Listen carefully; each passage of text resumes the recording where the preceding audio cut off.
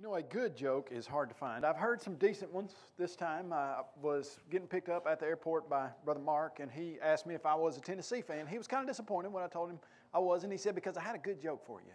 He said, why do Tennessee ball players eat cereal out of a box? And I said, I don't know. Why do they eat their cereal straight out of a box? He said, well, because they choke every time they get close to a bowl. And, you know, I thought that was a pretty good joke. I heard one several years ago. There's a young man who got a huge inheritance, and he had always wanted a Ferrari Testarossa, one of those that didn't have, you know, just a candy apple red, super fast, convertible, just highest end vehicle that you could get. It was worth about $500,000, and he got a huge inheritance of millions of dollars, and so he decided he was going to buy himself a Ferrari Testarossa, convertible, candy apple red, and he was going to drive it through his town, make sure everybody knew how successful he now was. And so he did that. It was a pretty day. It was sunny. He had his top down there, and he was driving through town. If the light was yellow, he made sure he needed to stop so everybody could see him. Well, he pulls up next to this, looks like a guy who's about 85 years old, and he's on a moped.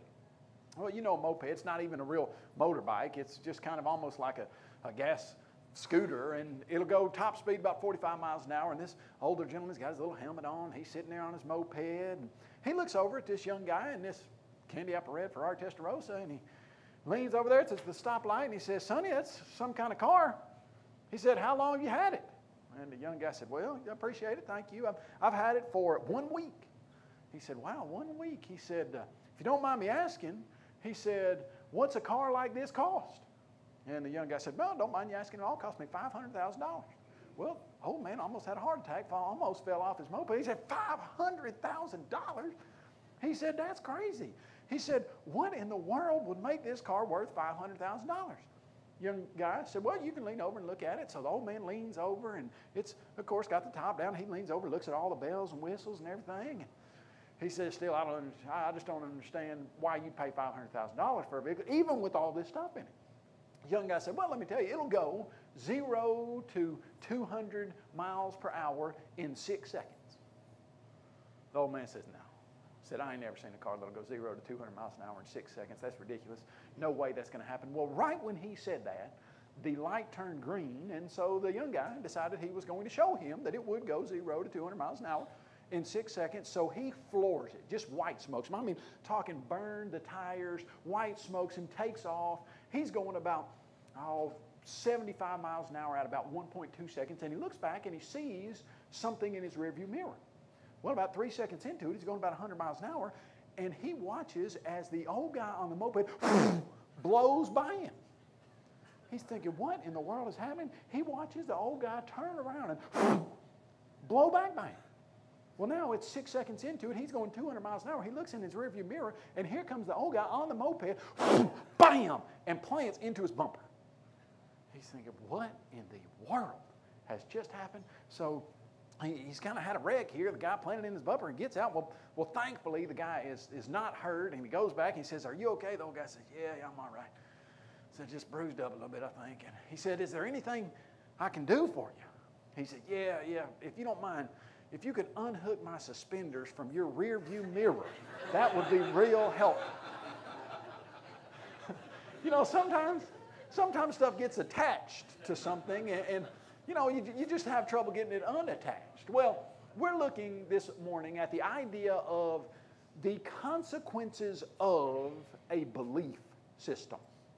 You get to choose your actions. You don't get to choose the consequences. You get to choose your beliefs, but you don't get to choose the implications of your belief. Now, what I mean by the implications of your belief, it goes something like this. In the book of Revelation, the Bible talks about how in heaven there is going to be a gate that is never going to be closed by day. And there is no night there. Now, if you believe that there's a gate in heaven that's never going to be closed by day and there is no night there, then you have taken on an implication that is just as sure as your belief. And that's simply this, that if the gate is never closed by day and there's no night, then what does that imply? The gate's never closed. Now you can say, well, I didn't believe that the gate is never closed. I just believe the gate's not closed by day and there's no night. But when you accept those beliefs, you accept the implications and the consequences of those beliefs. And so we're looking at the ideas of the existence of God and of atheism, the disbelief in God. We have proven up to this point that there is a God and that all of the available evidence shows us, if you are honest, you have to conclude that there's a God. Now, if you don't conclude that there's a God, if you say, I do not believe in God, then that means there are going to be some implications that you might not like, you might not agree with, but they are attached to the idea that there is no God. And I'm going to show you some of those implications this morning. Several years ago, in the late 1880s, a man by the name of George Walzer decided that he was going to start a township. It was about 1880 or so, and he named this township Liberal, Missouri. And here were the qualifications for you to live in this township. In order to live in Liberal, Missouri, you could not believe in God, not believe in heaven, not believe in hell, not believe in Satan or any other spiritual entity. You had to be an atheistic naturalist. You had to believe that this world was all that there was and all that there is, and that there's no supernatural of any kind. Now, here was his idea. If we just got people who don't believe in God, and they focus all of their energy on the physical, then it will be a much better society than if they waste their energy on spiritual pursuits and religion. And so that's what he did. He said, Liberal, Missouri, you have to not believe in God. And he thought it was going to be the greatest community that had ever been devised. In fact, that was what he suggested, and that was what he was trying to prove. It was really a social experiment. I'm going to prove to you that if you get a bunch of atheists together who don't believe in God, it's going to be the best possible place that there is. Well, was it? A man by the name of Clark Braden, if I understand it, who was a member of the church, he traveled around and debated and preached and did meetings, etc. He went through Liberal, Missouri in the 1880s and reported in the St. Louis Post-Dispatch what he saw in Liberal, Missouri. And here's what he said. He said, the place is a cesspool of immorality. He says everybody cusses, including the youngest children and all of the women. He said the brothels that people called hotels are places of rampant prostitution. He said most everybody drinks and gets drunk on a regular basis, and the majority of the people wish they could get out of Liberal, but the property value has gone down so badly that they can't sell their homes and they're stuck. And so you can today go and see Liberal, Missouri. And I would show, oh, wait just a second, hold on. Let's turn this on, see what happens. You know, sometimes that on button is very valuable. Liberal, Missouri. You can go see it today. It's still there. Population 779. I'm always kind of humored by the population signs in any place because was that the population yesterday? I mean, did they have any kids today? But, you know, population 779, here's Walzer Avenue. George Walzer, who founded the township. Here's Darwin Drive, named after Charles Darwin, obviously, because he was naming the streets after unbelievers and famous naturalists and people who didn't believe in God. If you were to see this particular sign right here, that'd be Payne Avenue. This is Ingersoll Drive, named for the agnostic Robert Ingersoll. You can still go. Interestingly now, though, there are about 23 different churches in Liberal, Missouri, population 7 to 79. And here's what happened. St. Louis Post-Dispatch, here's the article, An Infidel Experiment, that Clark Braden wrote. One of the owners of the hotels that he called a brothel sued Clark Braden for $25,000 for libel and slander and said, you can't say that stuff about our town. Well, apparently, it was so true and obvious, and it was so not stretching any of the evidence that the case was thrown out of court. Clark Braden never had to appear to defend himself at all, and the person who was suing him had to pay all of the court costs because he was right. That's exactly what was going on. in Liberal, Missouri. And so this experiment to prove to us that atheism is a superior moral system failed miserably. Now, I think you're going to see exactly why this would fail as we go through the implications of atheism. But here's what's interesting. George Walther, the man that founded Liberal, Missouri, several years later came in contact with the teachings of Jesus Christ. Now, when you go into Liberal, Missouri, the cemetery is arranged in one of the oddest formations I've ever seen. In fact, it's a complete circle, the cemetery is, where all of the graves are pointing into a central grave where George Walther was going to be buried. He wanted himself buried right in the middle of all of his fellow unbelievers and atheists. Well, several years after that, when he came in contact with the teachings of Jesus Christ, he realized, hold on just a second, I don't want to be buried in the middle of all of those unbelievers, and his tombstone is about 45 minutes away in Lamar, Missouri, and in the end of his life, as you were looking at a poet, lawyer, and philanthropist who dies in 1910, he came in contact with the teachings of Jesus Christ and changed his whole way of thinking. I would suggest that one of the reasons for that was that he saw what happens when a bunch of unbelievers get together and behave in a way that corresponds to their unbelief. Now, let's look at this statement. This is from, before we read it, I want you to see this from Bertrand Russell. Bertrand Russell wrote an essay titled Ideas That Have Helped Mankind, but he also wrote an essay titled Why I'm Not a Christian. Bertrand Russell was not a Christian, had no friendship toward Christianity, wouldn't want to help anyone believe in Christianity, wanted people who believed in Christianity to know that that was false and that it wasn't a good idea, etc. But he did write this article titled Ideas That Have Helped Society. And here's what he says. Christianity, as soon as it conquered the state, put an end to the gladiatorial shows. Not because they were cruel, but because they were idolatrous.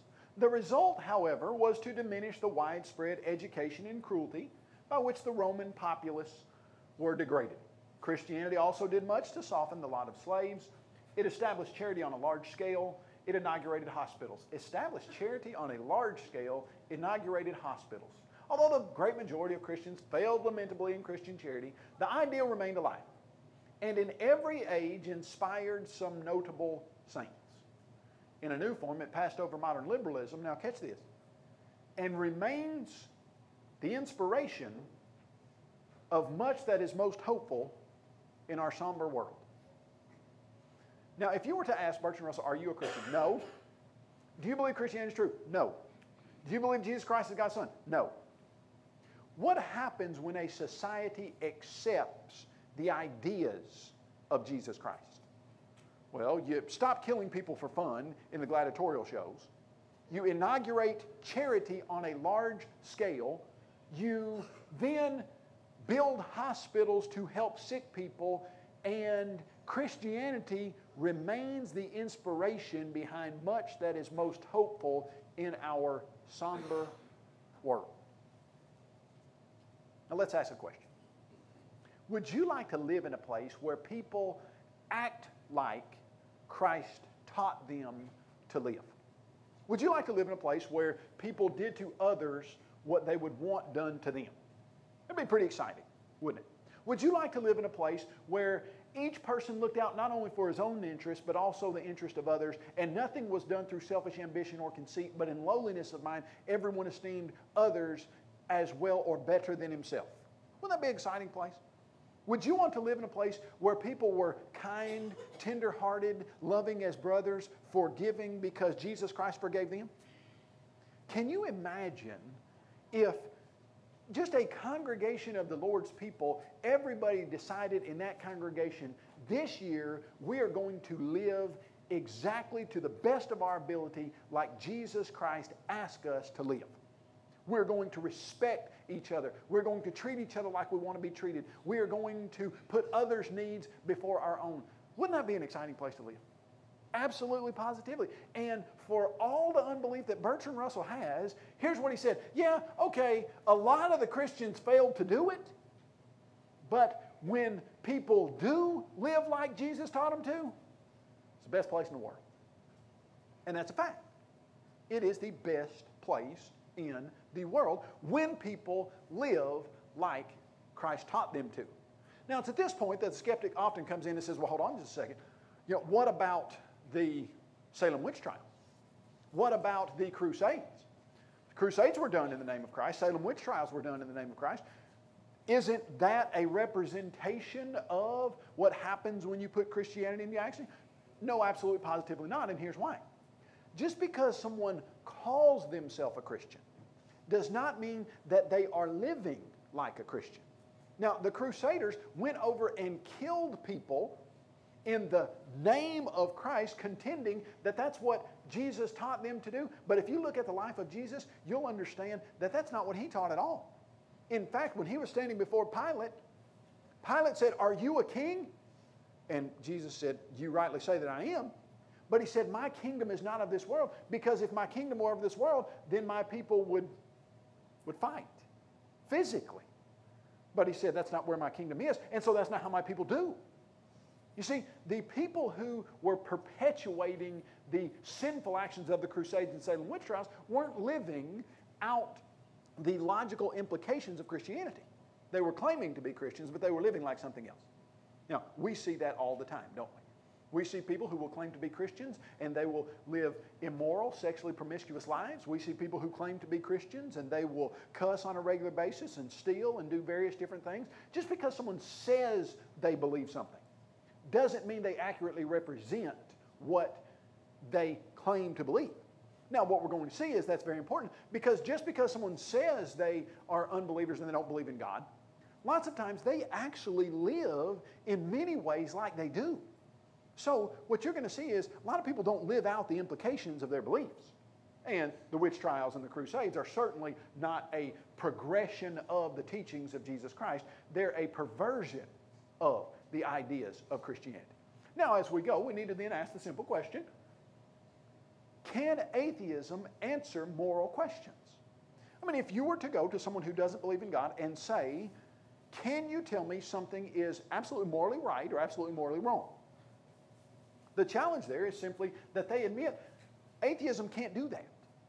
In fact, William Provine, he was a PhD biologist there at Cornell University. He was speaking on Darwin Day, 1998, and here's what he said. Naturalistic evolution has clear consequences. Now, do you remember what I said earlier in this lesson? That there are implications of beliefs that whether you like them or not, if you have certain beliefs, you have to then admit those implications. Now, here's what Provine's saying. There are consequences of believing in evolution that whether you like it or not, you've got to admit they're true logically. And here's what he says. No gods worth having exist. No life after death exists. No ultimate foundation for ethics exists. No meaning in life exists, and human free will is non-existent.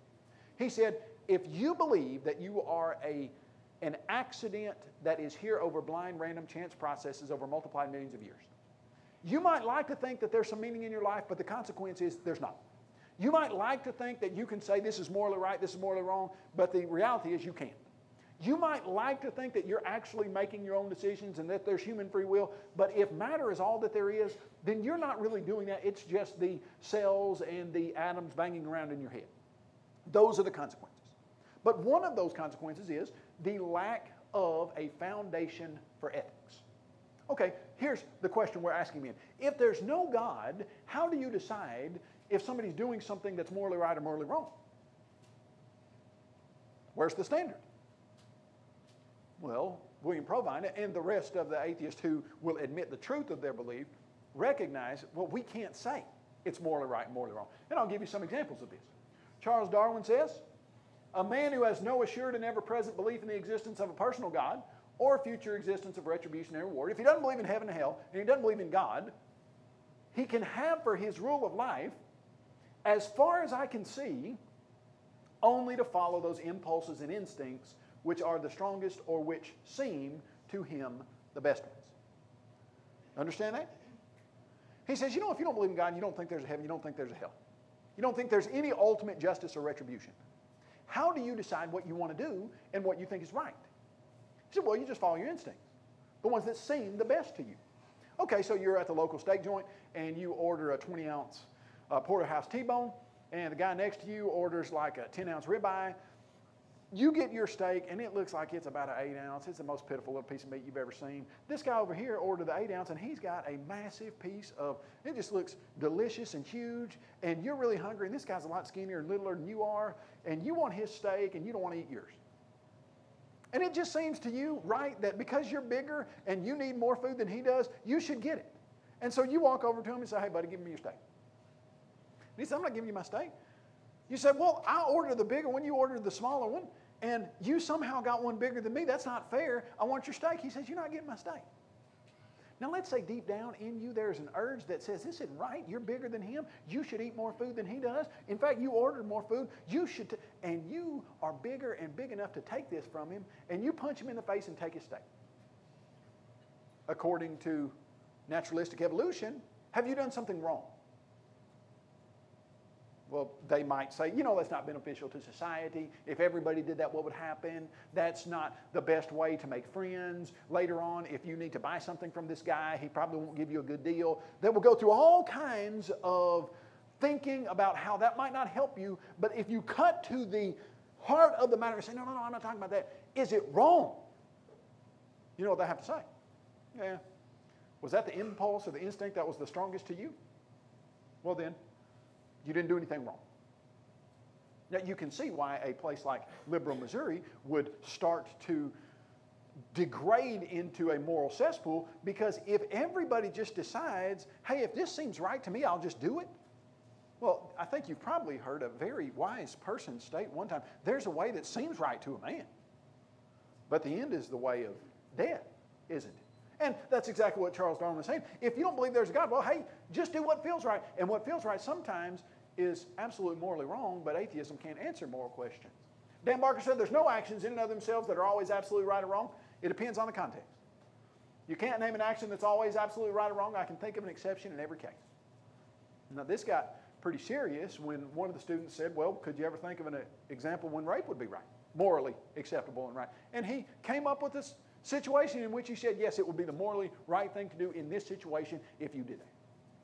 Now, what I naively thought was that when unbelievers heard Dan Barker say, yes, this would be the morally right thing to do, that they would distance themselves as far away from him as they could, because they would see for themselves the implications of atheism. But they didn't, because atheism doesn't allow you to make moral decisions. It cannot say something is absolutely right or wrong. Give you another example. We've got down in Montgomery, years and years ago, there was a guy who had called his wife. She asked him to pick up some bread and milk on the way home. There were two guys that liked his truck, and they followed him to Walmart. He went in, bought bread and milk, came out, and he was about to get in his truck. The two guys were waiting for him. It was a Ford F-150. They pulled a pistol on him, shot him, killed him, stole his truck. Now, did they do something wrong? You see, as you ask that question, what you realize is, from an evolutionary atheistic standpoint, you would have to approach it like, well, maybe they were more fit than he was or smarter than he was, and maybe they were eliminating a less fit individual from the gene pool, and so later on that might help humans evolve to a higher level, and you can't really say it was wrong because, man, all kinds of stuff. But when you ask a question, is it wrong? Do you understand that only a belief in God allows you to answer that question in any real sense of the term? Yes, it's morally wrong. Why? Because it's against the nature of God. No, it's morally right. Why? Because it's in accordance with the nature of God. It's the only way you can do it. You get God out of the picture, and you have just jettisoned every standard for morality. Now, you don't have to take my word for that. I didn't make that up. I didn't say it. Who did? William Provine and Sam Harris and Richard Dawkins and the rest of the atheists who admit the consequences of their belief. Now, I'm going to show you how this works. You probably understand that in the United States of America, right now, we are killing 1 million unborn children every single year. In our kids magazine, Discovery, we wrote about abortion, the murder of unborn children. had a 9-year-old read that. We put it in a way we felt like would be understandable to our younger audience. It's 3rd through 6th grade is who our audience for Discovery is. And we just explained that this is something that is immoral because God values all human life. And this 9-year-old read it and was shocked that that actually goes on in our country. Couldn't believe it. And went to his dad. He said, Dad, do you know that this happens in our country? That people legally kill unborn babies? And he said, yeah, it does. I know it happens. We've tried to talk and say things against this. We've tried to write against it. We've prayed hard, but we just hadn't got anything done. It still happens. 1 million babies a year to the tune of 55 million babies. We've killed an entire generation of United States citizens in the last 40 years. We got 330 million people in the United States at the present. We've killed 53 million in the last 40 years. So we've killed more than 10% of our population because of some mistaken idea that humanity doesn't start until a child is born, which is ridiculous. And I'm going to show you that even atheists know that's a ridiculous idea. Well, this young guy, this 9-year-old said, well, we got to do something about that. And so he wrote a letter to his senator, I think, for that particular state, and he said, hey, did you know this is happening? We need to make some laws about this. We need to get people to help us. And that letter somehow got picked up by the newspaper editor, and he put it in the newspaper, and he put it in its entirety, and he said, isn't it refreshing that some people are still asking the right questions about this, what's happening in our country? Well, you know, we've been in the country and we get kind of calloused about it, and we throw sometimes this idea into, well, that's a political issue. No, it's not a political issue. It's a moral issue. It's an issue that has to do with the lives of innocent children. Now, here's the question. If you take Christianity, you take atheism, which of the two would allow the United States to feel like they are morally justified in killing 1 million babies a year? You know, when the Twin Towers fell, that single act of terrorism killed about 2,500 people that day. You know how many babies we killed that day? About 2,500.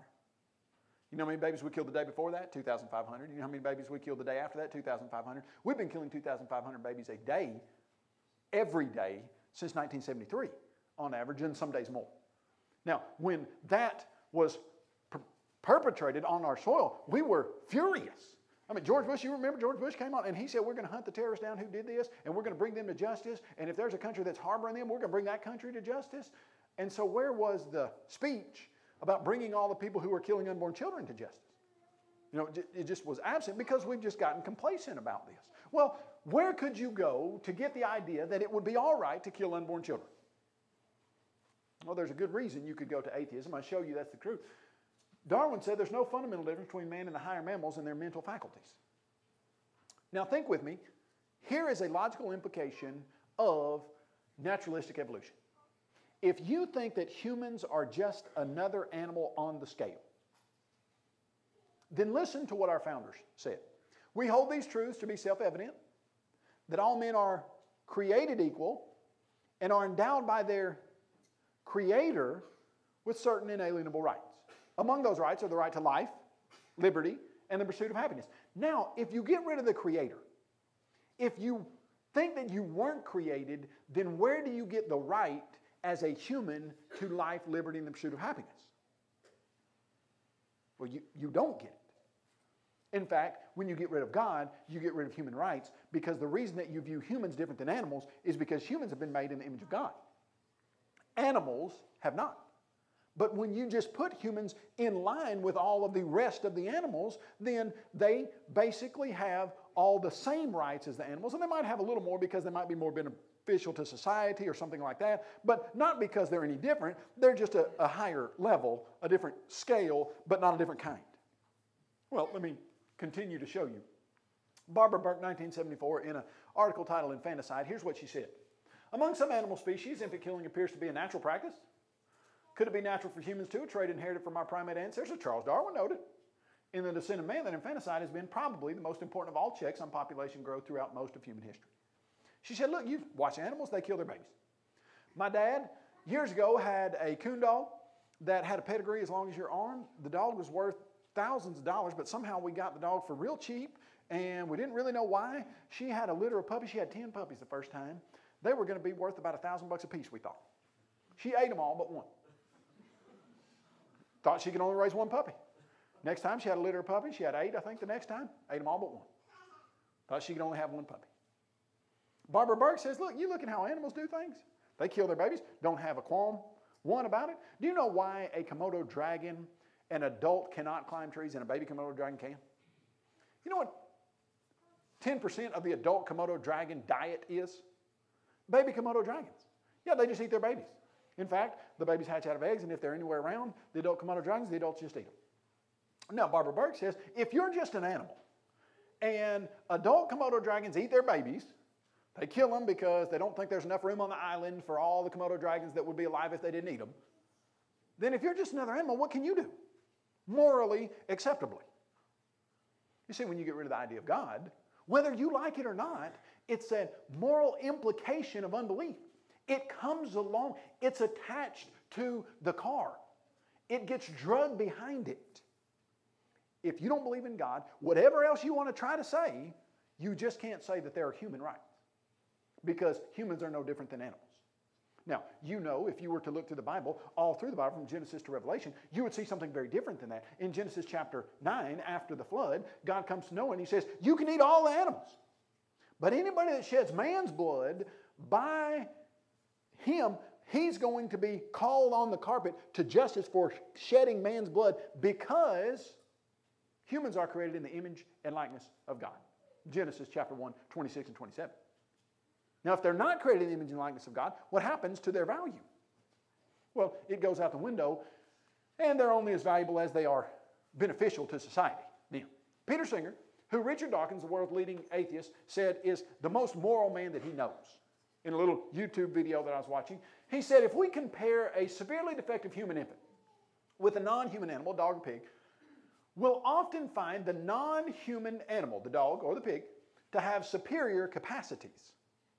Only the fact that the defective infant is a member of the species Homo sapiens. Now stop right there. What's he saying? Only the fact that the infant is human has led us to treat it differently from the dog or pig. He says, look, have we treated humans different than dogs or pigs in the past? Sure you have. Why have you?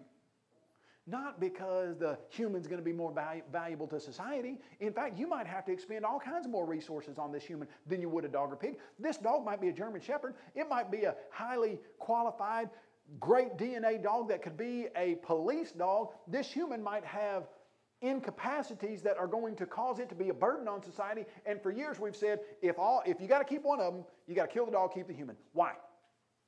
He said, well, because it's human. But then he says, species membership alone, however, is not morally relevant.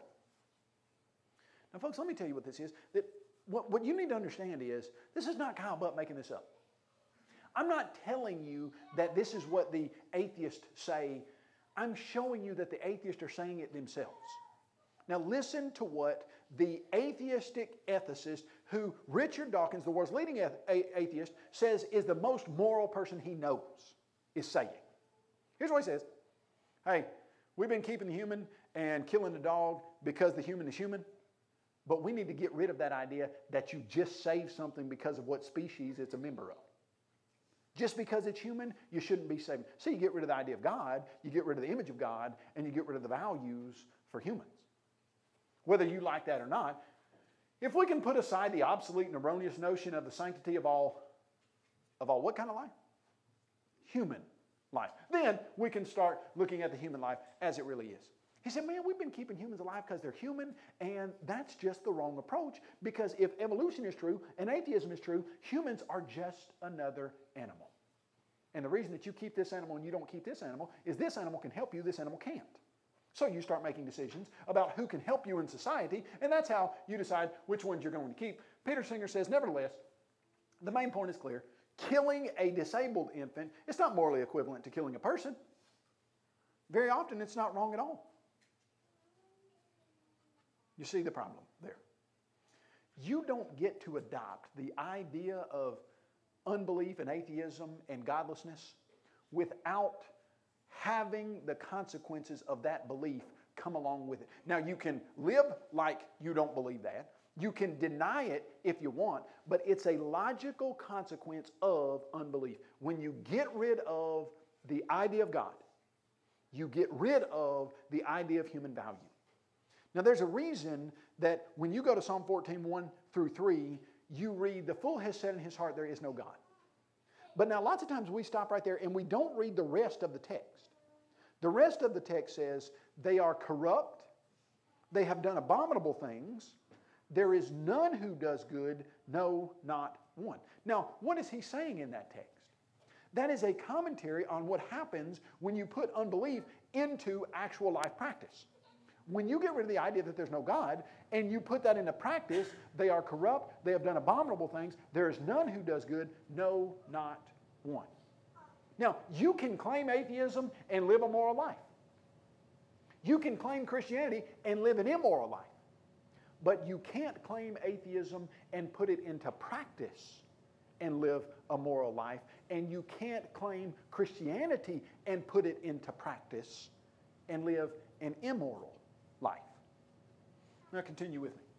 James Rachel says, there again, atheist. He was teaching at the University of Alabama, if I understand it correctly. He wrote a book titled Created from Animals, The Moral Implications of Darwinism. He said an infant with severe brain damage, even if it survives for many years, it may never learn to speak, its mental powers may never rise above a primitive level. In fact, its psychological capacities, they may be markedly different, inferior to those of a typical rhesus monkey. In that case, moral individualism, atheism, is what he's talking about, would see no reason to prefer its life over the monkey's. Now, why would you, as a Christian, keep a human alive when you might have to do serious work and pour in serious resources into the life of that human? There's one reason. Because humans are made in the image of God. And there is value in every human, and it doesn't matter how fast you can run. Doesn't matter how handsome or pretty you are. Doesn't matter how smart you are. It doesn't matter if you are ever going to invent a new thing or to find a cure for anything. You are valuable for a single reason. God made you in His image. You get rid of the idea that God made you in His image, and you start to see, well, why would you keep a human alive over a rhesus monkey? And James Rachel goes even further, and here's what he says. Some unfortunate humans, because they've suffered brain damage, they're not rational agents. What are we to say about them? The natural conclusion, according to the doctrine we're considering, would be that their status is that of mere animals. And perhaps we should go on to conclude that they may be used as non-human animals are used, as laboratory subjects or as food. Now listen to me. Did you ever think you would read a statement from an unbeliever that admits the logical implication of our unbelief means you could treat humans as laboratory subjects? No. In fact, you would think that if and when they admit that, the rest of the people who seem to be good moral people in a lot of ways would look at that belief and say, no, I don't want any part of that.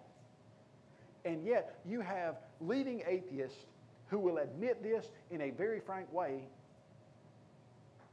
and other unbelievers will say, yeah, but, and just roll right on. The fool has said in his heart, there is no God. They are corrupt. They have done abominable things. There is none who does good, no, not one. Listen to me.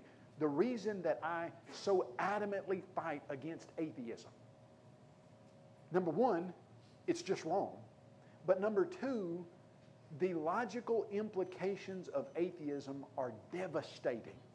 And the more people in our society that adopt this very, very sinful and wrong understanding of reality, well, the worse and worse the social structure of our society will become. It's something that's very, very dangerous. It's not just, oh, hey, you believe this, I believe this. All right, we'll just agree to disagree. This is very, very serious. Continue with me. Dr. Eric Pianka, in 2006, he was the Science Teacher of the Year in Texas. Now, you probably know something about Texas. Texas is so big that Texas determines how textbooks are written. I mean, they just basically, if Texas adopts it, then the rest of the country adopts it because Texas is monstrous. If you are the scientist of the year in the state of Texas, that is some kind of honor there. So he goes to give his acceptance speech. He talks to the guy who's doing the camera right before he gets up. The guy acts aggravated, but the guy, Eric Pianka, continues to talk to him, and he makes the guy not film his speech. So Pianka gets up, and in the course of it, he studies lizards and reptiles, etc. And here's what he says to the audience. He says, humans are a bane on our planet, and they are taking resources that belong to other organisms, and humans are no better than bacteria. I don't know why we have valued them over other animals like lizards and snakes and things. And here's what really needs to happen. We need to kill 90% of the humans on the planet to equalize things so other organisms can abound. And they ask him, how do you think we need to do that? He said, well, if we had a good strain of airborne Ebola virus that would just kill people in 3 or 4 days, that would be the way to do it. Okay, he's talking to 400 educators in Texas. He's receiving the Texas Scientist of the Year award. What would you hope that the audience would do in response to that type of speech? Stand up, walk out? Somebody come up to the podium and correct his thinking? Somebody explain to him that humans are valuable and more valuable because they are different than animals and they're not just enough? That's what you hope. What'd they do? Stood up, gave him a standing ovation. When one of the educators who was there presented what he had said, lots of the people said, no, he didn't really say that. Well, when you start looking at the students' responses, maybe, do I have it? Yeah. Here's one of the students' responses to Dr. Pianka's speech. Dr. Pianka's talk at the TSA meeting was mostly of the problems humans are causing as we rapidly proliferate around the globe. He's a radical thinker, that one. I mean, he's basically advocating for the death of all but 10% of the current population. And at the risk of sounding just as radical, I think he's right. Incidentally, you think he'd volunteer to be in the 90%? You think he'd volunteer his grandkids to be in the 90%? You know, isn't it interesting that when they start devaluing humans, it's humans that are less capable than them, that have less mental capacities than them, that aren't as beneficial to society as they are. You see, Dr. Pianka's not saying, hey, let's kill the scientist of the year. He's saying, let's kill people who are inferior to me because really I'm one of the most fit. And atheism teaches that the most fit survive, doesn't it? I don't have time to finish this particular lesson. I would just like to simply say, I'm going to get to that here in a second. Hold on. Forget it. Let me say this. When you start to compare the beliefs of Christianity with the implications and consequences of atheism, the fact of the matter is only one of those two could give you a society that is sustainable, that is loving and kind and forgiving and is considerate. Atheism has no foundation whatsoever to even value human life. And yet Christianity, when God made humans in His own image, He set a standard for the value of human life that can only be found in the singular statement, in the beginning God created the heavens and the earth. Thank you very much for your time. Look forward to being with you in the worship hour. I'm going to get that right.